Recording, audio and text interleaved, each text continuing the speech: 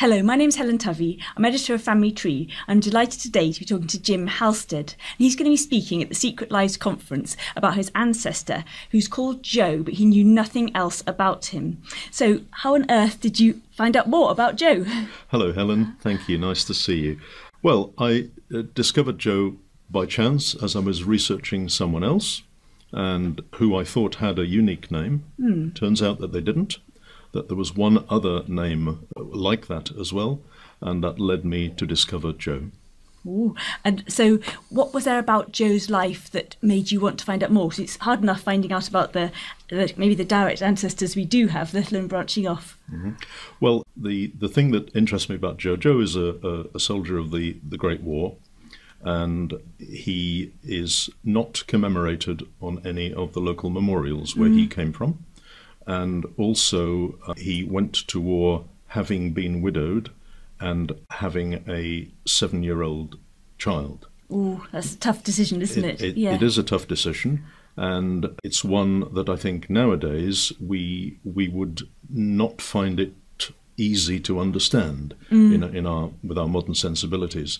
So part of my research is to understand why a widower with a 7-year-old child would choose to go to war. And was it looking at the context of the time? Obviously, we can all imagine the sort of pressures he might have felt to fight. Was it that sort of thing? Did you get a feeling that? Yes, indeed, and some proof as well of the way in which he was recruited, and how early modern persuasion techniques were used to get recruits like Joe.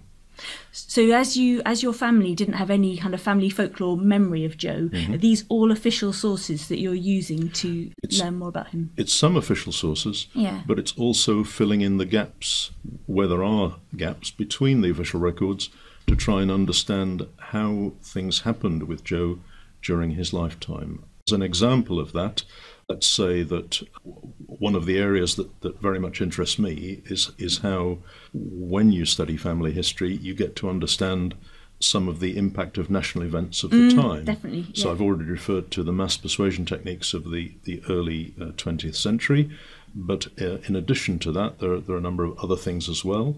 I shall be referring in my talk to the state funeral of Queen Victoria and the coronation of King Edward VII, and also I'm going to be referring to the use of shrines during the First War, gas warfare, and the fact that, as well as memorials to the dead, some places actually produced, if you can imagine it these days, memorials to the living. So it sounds as though all of these things are actually quite encouraging for anyone else out there who has an ancestor who they don't know very much about, because by using all of this social context material, you're actually getting such a feeling for an unknown ancestor's life, aren't you? I hope so, and I hope people will be inspired by that. And Joe's is a great story, and I'm looking forward to telling it very much at the conference. Yeah. And one more thing, I know that you're very keen to make sure that his memory doesn't get lost again. So will you be telling people also about how you're going to be making sure that he remains very much a part of your family history into the future? Yes, there are several ways we did that, and I shall be talking about those as well. That sounds very interesting. So at the conference, there's so many different speakers, and you can see that from your research, you've clearly used lots of different resources to build together your own research. So what are you most looking forward to from getting out of the conference? Well, I'm looking forward to some of the other talks, particularly where there have been academic studies which have led to papers, and they're coming to talk to us. There's an area of crime and punishment I'm interested in, also some lunatic asylum information that I'm very much hoping to catch if I get the chance. I'm looking forward to our celebrity speaker. That promises to be very interesting. Sounds intriguing, yeah, it does. Yeah. And also, because I'm running the conference quiz this year, I'm hoping to throw one or two interesting questions out to all the delegates and see what sort of response I get to those. Excellent. Yeah, thank you, Jim. You're very welcome.